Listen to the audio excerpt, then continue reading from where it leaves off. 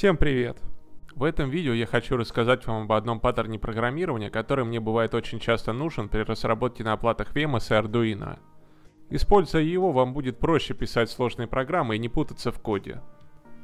Программируя эти микроконтроллеры, я очень часто сталкиваюсь с тем, что нужно организовать свой код так, чтобы разные функции программы выполнялись с разной периодичностью и не мешали друг другу. То есть получить некое подобие многозадачности на этих скромных девайсах и при этом сильно не усложнять код. В качестве примера я возьму свою прошлую самоделку с монитором температуры для датчиков умного дома и внесу в код некоторые дополнения. В частности, чтобы сделать эту задачу более интересной, давайте добавим на экран часы, которые будут показывать точное время. Секунды на этих часах должны обновляться с интервалом в 1 секунду без задержек. В то же время это устройство должно выполнять и другие функции. Опрашивать состояние датчиков температуры, получать информацию о погоде из интернета, получать точное время с серверов точного времени в интернете, обновлять информацию на экране. В прошлый раз я решил, что информацию с датчиков погоды достаточно обновлять на дисплее один раз в полчаса. Поэтому, чтобы не усложнять программу, я добавил задержку в полчаса в основной цикл программы. Очевидно, что в этот раз она нам не понадобится. Наши часы должны обновлять информацию с частотой в 1 секунду, ровно. Все остальные части программы обновляют информацию реже. Поэтому есть смысл модифицировать главный цикл программы так, чтобы он повторялся именно с такой частотой. А все остальные части программы должны быть написаны так, чтобы они успевали сделать свою работу за 1 секунду, пока секундная стрелка часов не двигается. Для начала нужно модифицировать главный цикл программы. Раньше он выглядел вот так. Теперь я хочу убрать из него задержку в полчаса и дополнить его другим кодом. Смысл этой модификации в том, чтобы засечь, сколько времени выполнялись основные функции этой программы в этом цикле. А затем добавить такую задержку, чтобы в сумме один программный цикл выполнялся ровно секунду. Метод myMillis возвращает число миллисекунд, прошедших с начала выполнения программы. К нему мы вернемся немного позже. В переменных startMillis и endMillis будет храниться значение этой временной метки в начале и в конце цикла. Кажется, что для того, чтобы посчитать время выполнения, нужно из endMillis вычесть startMillis. Но это не всегда так. Дело в том, что самое большое беззнаковое целочисленное значение, которое можно сохранить в нашем микроконтроллере, занимает 4 байта. Давайте проверим, какое максимальное значение можно сохранить в переменную типа unsignedLong и что будет при его переполнении. Объявим константу maxUL и сохраним в нее максимальное значение unsignedLong. Префикс 0x означает, что дальше за ним будут значения байт 16-ричной кодировки. Есть и другие префиксы. Без префикса десятичная система исчисления, b – двоичная система исчисления, 0 – восьмеричная система исчисления.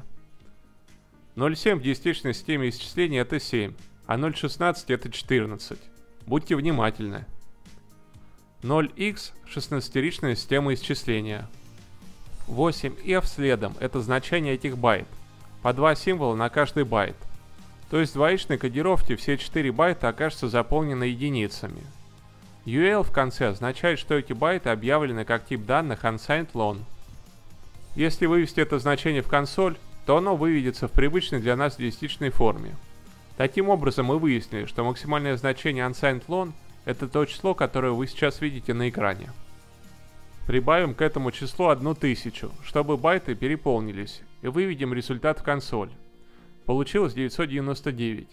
Очевидно, что когда значение переполнилось, то оно вначале стало нулем, а потом к нему добавилось еще 999. Стандартная функция millis возвращает переменную типа unsignedLong. В ней хранится число миллисекунд, прошедших с начала программы. Получается, что счетчик времени через 4 миллиарда миллисекунд переполнится и начнет считать сначала. Это произойдет примерно через 49 дней. Я не хочу, чтобы это устройство начало сбоить через 49 дней. Поэтому, чтобы убедиться, что программа адекватно отреагирует на переполнение счетчика миллисекунд, я предлагаю приблизить эту дату и посмотреть, что будет, когда она настанет. Для этого я написал специальную функцию, которая возвращает временную метку в миллисекундах, которая переполнится через 30 секунд. Везде, где нужно получить время в миллисекундах, я буду использовать эту функцию. Таким образом, если в программе не будет ошибки через 30 секунд, то и через 49 дней ее не будет тоже. В этом блоке кода я как раз обрабатываю ситуацию, когда в течение одного цикла программы таймер переполнится. При этом время выполнения нужно считать не как разность между временем начала и конца, а так, как написано в программе. В этом блоке я добавляю задержку, такого размера, чтобы цикл программы длился 1 секунду. Выведу на экран значение миллисекунд, посмотрим, как оно меняется. Немного модифицирую код программы, добавлю вывод логов и отключу отображение основной информации. Если все работает корректно, то разница между значениями должна быть примерно 1000, и они должны появляться один раз в секунду.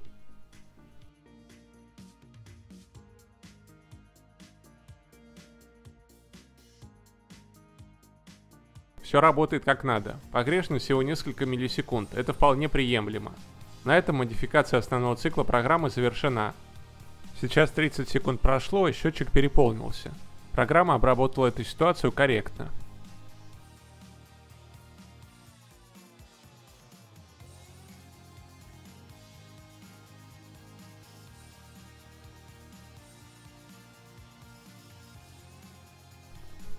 Теперь я добавлю код для получения точного времени из интернета. Для этого придется подключить еще одну библиотеку к нашему проекту. Она называется, как показано на скриншоте. Время, отображаемое на часах, нужно брать, конечно, опираясь на внутренний счетчик времени микроконтроллера. Библиотека, которую мы подключили, как раз занимается тем, что ведет счет реального времени, опираясь на время, прошедшее с начала запуска программы, и позволяет ввести его счет в привычном для нас формате. Получение точного времени из интернета в целом работает так. В интернете есть специальные сервера, которые ведут очень точный счет времени. К ним можно отправить короткий бинарный запрос длиной 48 байт на ОДП-соте 4 восьмерки. В ответ они пришлют другие 48 байт с точным временем. Задержки при передаче данных при этом учитываются. Этот протокол называется NTP, то есть Network Time Protocol. Я не буду сейчас рассматривать его более подробно. Код для получения точного времени из интернета я взял из примера этой библиотеки. Итак, я хочу, чтобы время, отображаемое на дисплее, синхронизировалось по протоколу NTP один раз в 10 минут. Для этого в этой программе я написал вот такой счетчик. Он считает число программных циклов, прошедших с момента запуска программы. Когда его значение превышает 601, выполняется код, обновляющий время, а счетчик сбрасывается на нулевое значение. Проблемы переполнения значений здесь уже нет. Чтобы время устанавливалось в первом программном цикле, я установил начальное значение счетчика, равное 601. Метод timeString возвращает время в понятном для человека формате. Методы hour, minute, second, day and months — это как раз и есть то новое, что появилось в нашей программе после подключения библиотеки TimeLib. Аналогичным образом модифицируем код для получения информации с метеодатчиков. При этом запрос на получение информации я буду отправлять один раз в 5 минут. Ответ буду проверять в каждом программном цикле. 5 минут — это 300 секунд, но я выберу значение 301. Также модифицируем код для получения информации о погоде из интернета. Я хочу, чтобы информация обновлялась каждые 5 минут, но я выберу значение 307.